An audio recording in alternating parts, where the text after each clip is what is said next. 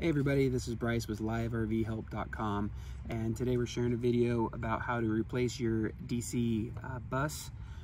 What happened on this one is one of the fuses became loose and started arcing. I believe that's what melted one of these fuse bays, and so we're going to take it out and replace it with this new one that we got off Amazon from Mike Tuning, and it's a little bit smaller, a little bit cleaner, and so we'll be able to replace all that plastic with this smaller one. All right, so first thing we're going to do is kill the power to the DC bus bar. This has a disconnect, so pushed in is off.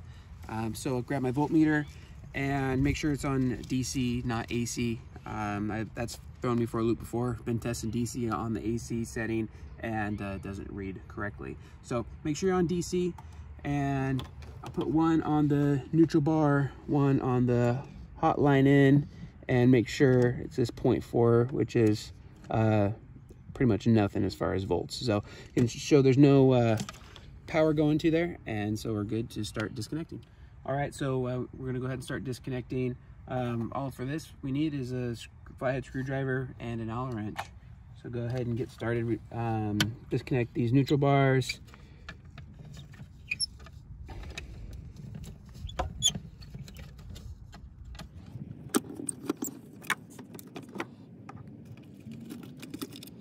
And then disconnect the hot lines.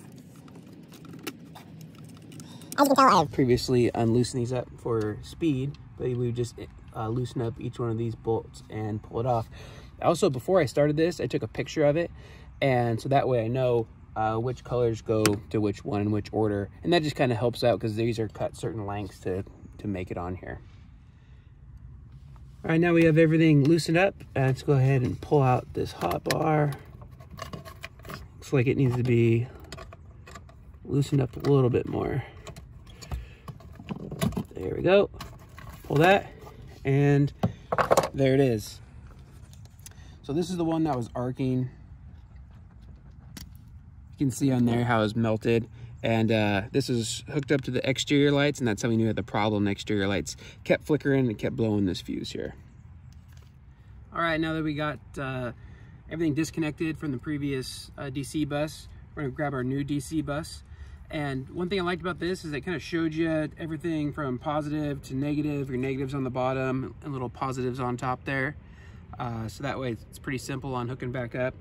These little terminals I have for a 10 gauge wire, because that's what I have coming from the battery is 10 gauge. So I'm going to clip these onto the end of that, put on these terminals. I already took the nuts off and put the nuts over the top, and then I'll connect these neutrals with the neutral side and the positive, the hot lines, to the associated colors based on the picture I took earlier.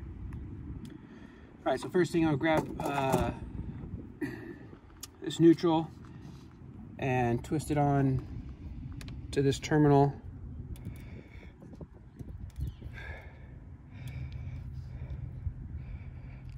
Okay.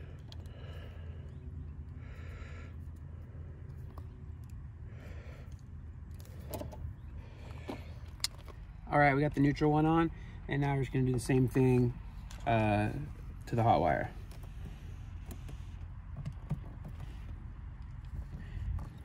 And make sure you get it quite a bit, just about all the way to the end there, and crimp it down.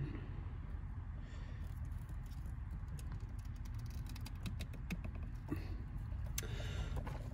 right, then we'll move those out of the way, because the hardest part is going to be is to hook the power terminals up to the bus bar. So I was going to do that first and then come around, and since these are a little bit longer, come around and do the neutrals at the bottom once we're done with that. So what I'm going to do is I'm going to put little terminal connectors up to each one of the wires coming in and out of this, because that'll fit better the way they have this set up here with the nuts and the washer in there, rather than just put the wire straight on there.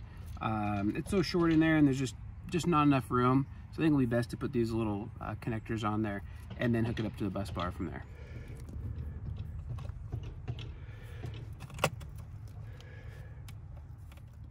All right, so I went ahead and put terminal connectors on each one of the ends of these wires. That way they'll fit nice and easy behind these screws, and that way I can tighten the screws to that connection so they're nice and tight in there. As you can see, I got some circle ones too, only because I ran out of these C-clamps. So I'm gonna have to take the screw all the way out, put the screw through there, and to hold it to the bus bar here. As you can see, there's blue and yellow. The blue are for the 14 to 16 gauge wires, and this is a bigger wire. This is the 10 gauge, and so I use the yellow for the 10 to 12 gauge wire. If you ever have any questions on what gauge wire to use for what kind of power you're using, online, I just Google it, and there's tons of useful information, nice tables out there, so that way you know what gauge wire to run what kind of amperage, and then also use the associated connectors with that gauge wire. So I'm gonna go. All right, so right here, we have our diagram of what color wire goes to what system. And so when I hook these up to the DC bus bar, I'm gonna put them in this order, just kind of so it's easier later on down the road when I'm pulling out fuses, or if I have to do this again, I'll be able to know in order which ones to do. Over here, if you're wondering what these are for, many of you probably already know, these are your AC circuit breakers for their amperage. So this is your AC side and your DC. All right, we'll move on down into where the wire hookups are gonna go. So the first one on that diagram was black. There's the positive right here. So I'm gonna put those two black connectors together and then put the screw through them and tie them to the bus bar.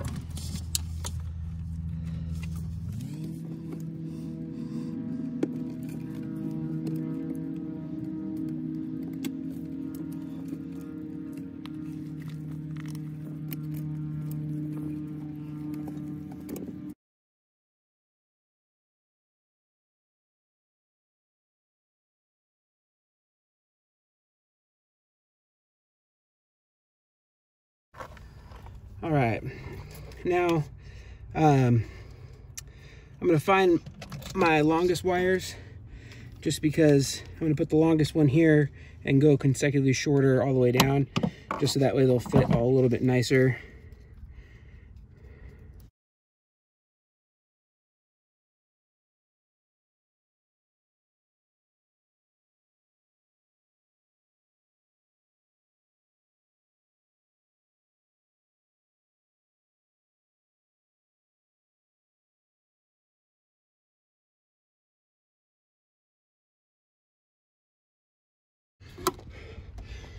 All right, so you have the positives and negatives all hooked up.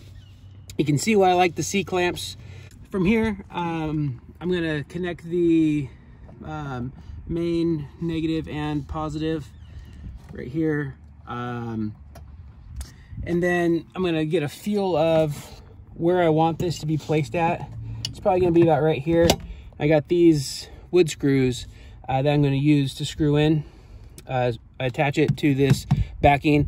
I know there's no wires behind here because I checked it prior, and this is a wood particle board, so I know it'd be good to screw into. All right.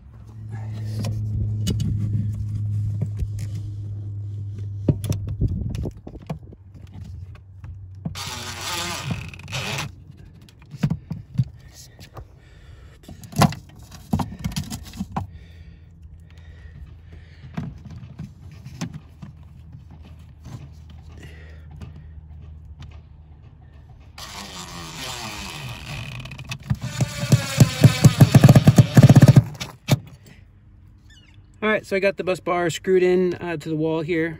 Now it's time to connect the main wires that come from the battery onto here. And again, that power is still off.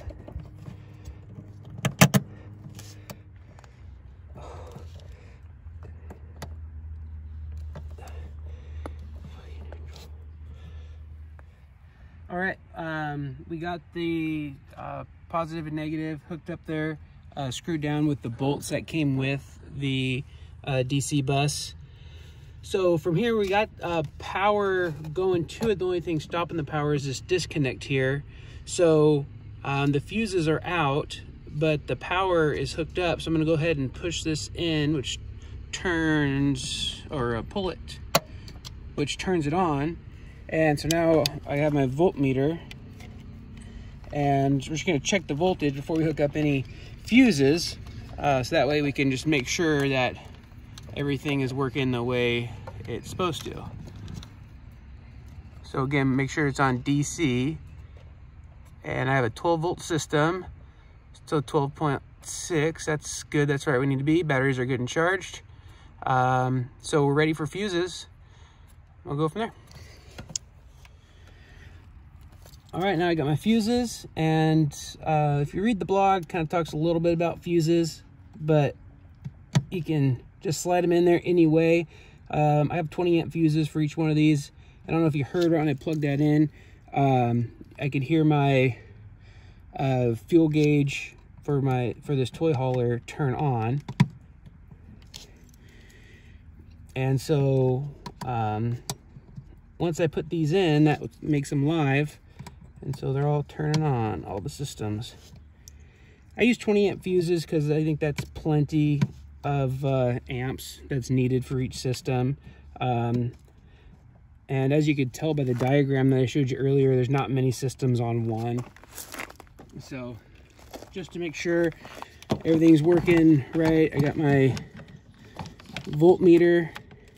And this voltmeter I got at a garage sale, so it doesn't work perfect, but it works pretty good for especially the price that was paid. So I just will touch the negative with this and touch each hot one. Whoops, that completes the circuit. So it's looking for 12 on each one of these. Making sure that everything is working good. And there we go. All right, one more thing. Something cool about this. It has this cool little cover that goes over the top of those fuses, each one, and has a little screw. And it also came with labels, pre-made labels, and I believe there's some in here you can label yourself, so you can put your own labels on there too, which I thought was kind of cool. But yeah, so you can see it just kind of cleaned it up from what it used to look like before. I'll have some pictures of it, what it was before. If you have any questions on anything that we've done on here, want me to go more in depth, leave it in the comments section and I'll answer you. If there's enough comments, I'll make a video on it. Also check out our other blogs, especially all the tools I used here. We have a blog section on commenting on what kind of tools are in your tool bag for when you go camping. So let me know if you like it. Let me know what kind of videos you want in the future, and I'll see you guys later.